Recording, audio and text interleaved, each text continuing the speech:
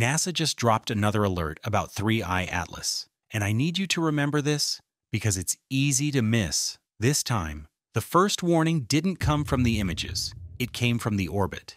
And that's where things get uncomfortable, because when a comet's orbit starts talking back, it usually means something on the nucleus changed before our eyes even catch up. In a second, I'm going to show you why two totally separate teams, using totally separate data, ended up with the same conclusion.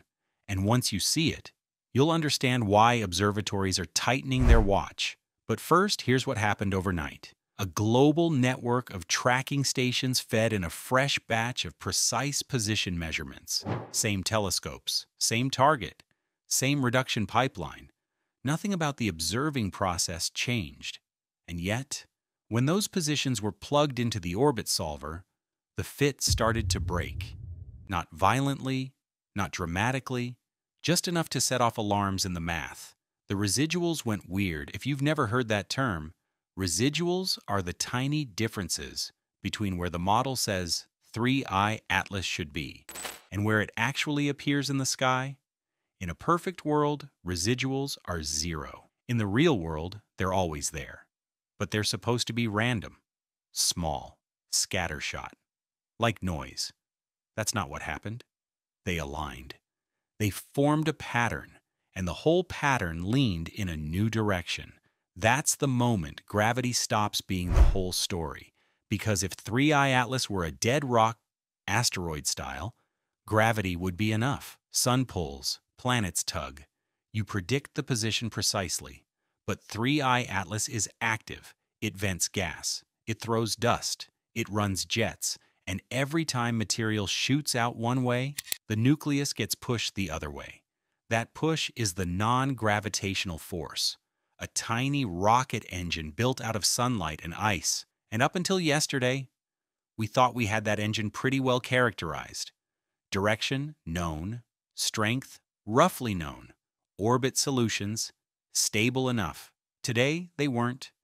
To make the new observations fit, the solver had to tilt the non-gravitational push, not a huge rotation, but big enough to matter, big enough that the math refuses to close without it. So the first clue is this. The net thrust vector rotated. Now hold that thought, because here's where it gets eerie.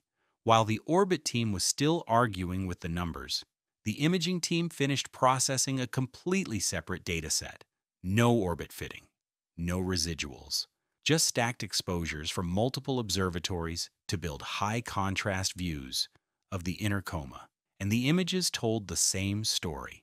Last week, the inner coma and the main jet looked stable, like a configuration you could trust. Like, okay, this is how it's venting right now. Today, it isn't. The inner coma, the bright fuzzy region close to the nucleus, is skewed differently.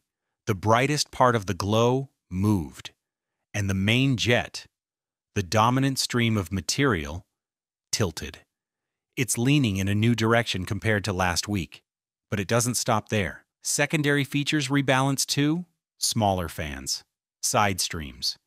Even the tail picks up a subtle S-curve that wasn't there earlier, like the whole system twisted slightly.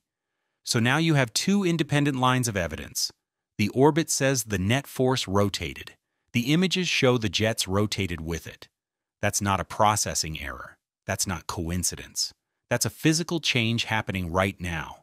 And once you accept that, the real question becomes unavoidable. Why does this keep happening? Because whatever is driving these changes is inside the nucleus, and we can't see inside the nucleus. Not directly. We can only infer it from the way it pushes itself through space. So here's the core of it. A comet nucleus is not a solid boulder.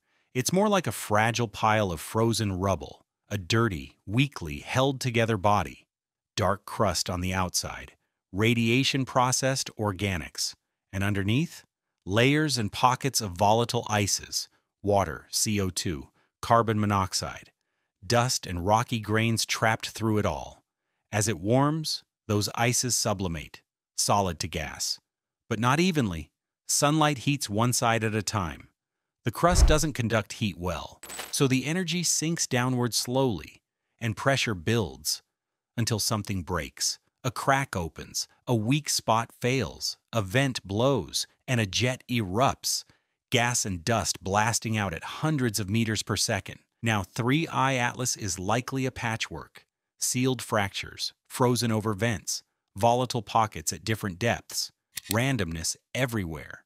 And for months, it looked like one dominant vent, or group of vents, was doing most of the work. One major fracture, steady venting, a consistent dominant jet, which is why the non-gravitational push seemed consistent too. But this object has been heating and cooling for months, and the deep interior is still catching up. So what changed? There are two explanations, both fit, and the scary part is, they can both be true at the same time. Option 1, a new vent opened. A buried pocket of volatile ice finally hit its breaking point. Pressure built, burst through. A new jet came online in a different region. If that new jet is strong enough, it can rival or overpower the old one. And the moment that happens, the net push rotates, the orbit changes, the images reorganize. Exactly what we're seeing now. Option 2, no new vent at all, just a change in how the nucleus spins. Jets don't just push, they twist. They apply torque, tiny twisting forces that add up over thousands of rotations. And we already know 3I Atlas isn't rotating cleanly. It's likely tumbling or precessing, wobbling like a tilted top. If the spin axis is wobbling, then the vents don't need to move for the thrust direction to shift, because the whole nucleus is changing orientation in space. So today's rotated thrust vector could be another step in that wobble. Same vents, different pointing.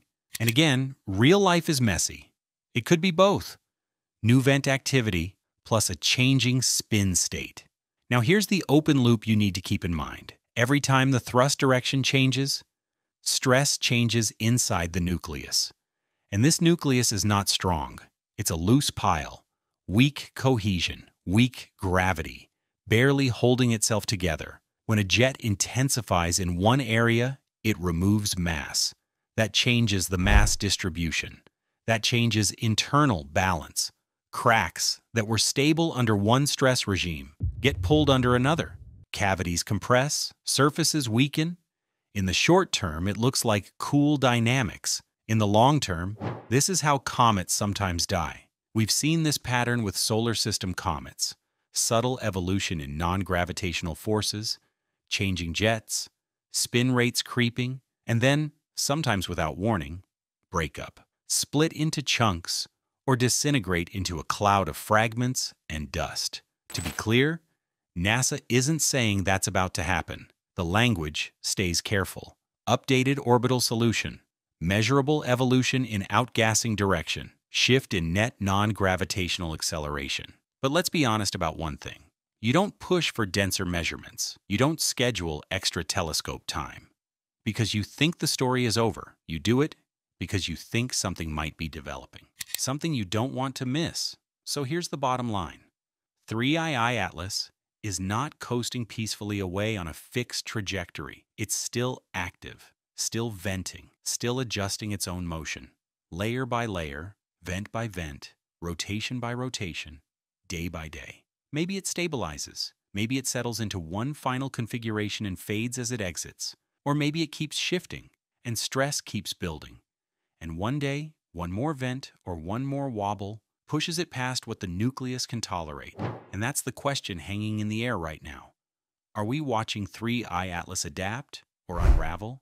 Because if the next alert says the thrust vector rotated again, and the next images show another reorganization, then the small changes aren't small anymore. They're steps toward something. Will the next update say it finally calmed down? Or will it say it shifted again, more dramatically than before? We won't know until we keep watching, and the world is watching. Every clear night, more data, sharper images, refined models.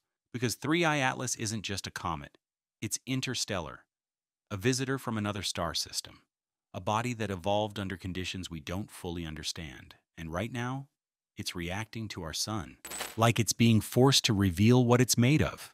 One shift at a time,